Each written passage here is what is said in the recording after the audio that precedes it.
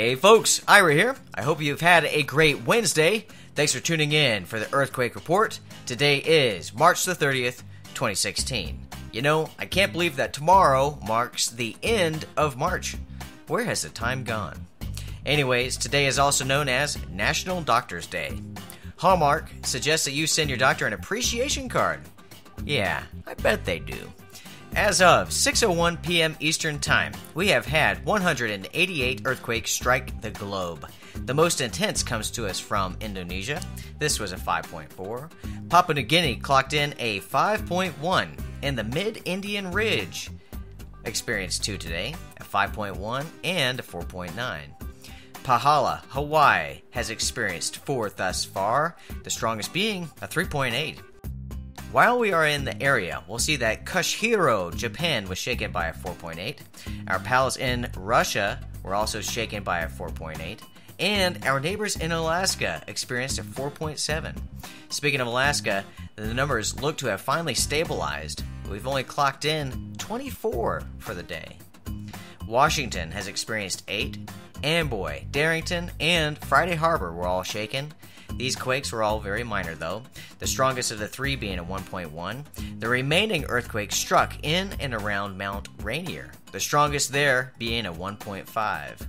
Oregon has only registered 3 today, Lakeview with a 2.1, Molalla with a 1.6, and a 2.4 that struck about 13 miles from Fields Peak in Canyon City.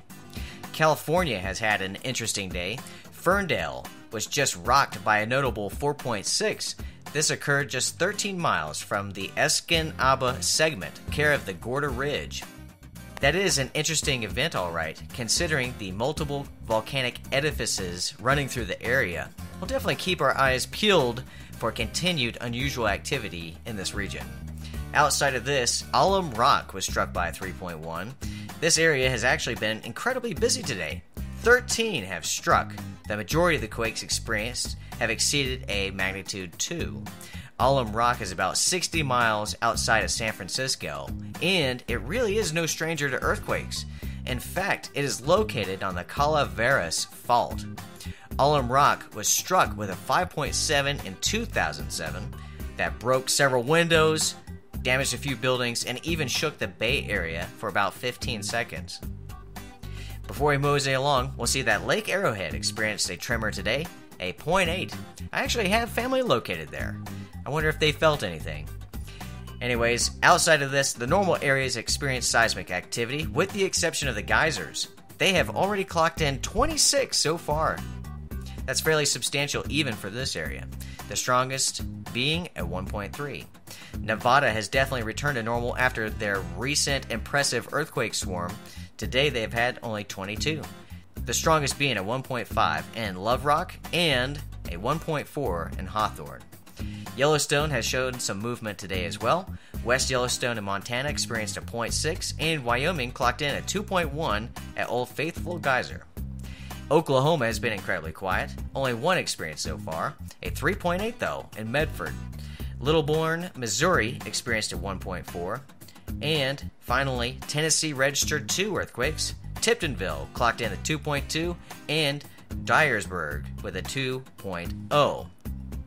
So with all this being said, we continue to see the more intense earthquakes striking around the Ring of Fire and even off the coast of California. Outside of this, we saw multiple earthquakes rattling Mount Rainier and movements along the new Madrid Seismic Zone. And that is it for the Earthquake Report. If you experienced an earthquake today, or if you would like to chat, please post below. We'd like to hear from you. Make certain to like and subscribe. Share if you feel inclined. Also, if you like the social media thing, you can link to us via the standard allotted social sites in the description. We'll end this report with a video feed from our favorite star. Have a great night. Hoorah!